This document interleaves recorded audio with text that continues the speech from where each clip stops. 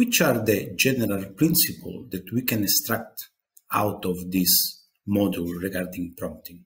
In this lesson, we will see an introduction and an highlight about the main principles of prompting that we have been going through the full module. The best practices of working with artificial intelligence seems to be aligned closely with those of working with humans, and this best practice can highlight a common challenge in problem solving and addressing misinformation. While technical skills are still crucial for prompt engineering, the effective communication skill acquired from managing others or working in teams are highly applicable for prompt engineering. And this emphasizes the importance of being a better communicator in this field. As Sam Altman, the co-founder and CEO of OpenAI, said, the crucial aspect of working with AI is not finding the single word that transforms the prompt, but it's rather focusing on the quality of the ideas and the clear understanding of the desired outcome. So what's the first principle that we can extrapolate from what we have seen?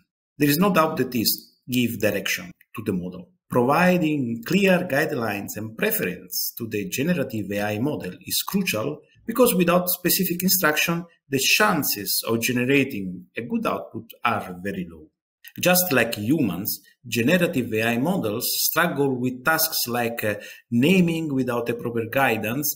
And this is why creative agency, they have briefing with clients in order to get what they would like to receive out of their job. Considering the context and including relevant information in the prompt can also be helpful. The direction for generative AI models is given through roles, context, and examples. And indeed, providing examples is the second principle of prompting that we have seen. Providing examples enhance the quality of the responses of the model, as the prompt can draw from instructive and diverse examples.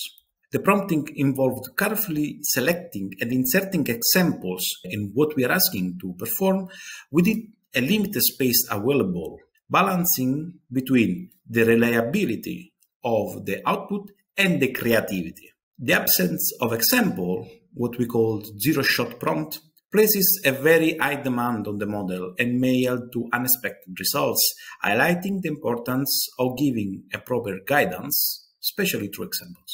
How can we evaluate the quality of the output? Well, unfortunately, at this moment, there is no feedback loop to assess the quality of the response of a generative AI model. There is the need of a rigorous approach for measuring the result when using prompts or building production applications. The performance evaluation of generative AI model labors share similarity with the measurement of human labor, drawing inspiration mostly from management science principles like studying work tasks for efficiency. On the other hand, evaluating generative AI model can be done through standardizing evaluation sets, such as, for example, the OpenAI evaluation framework, or more specialized tests like, for example, GPT-4 passing the bar exam for a lawyer. And the last principle is divide the labor.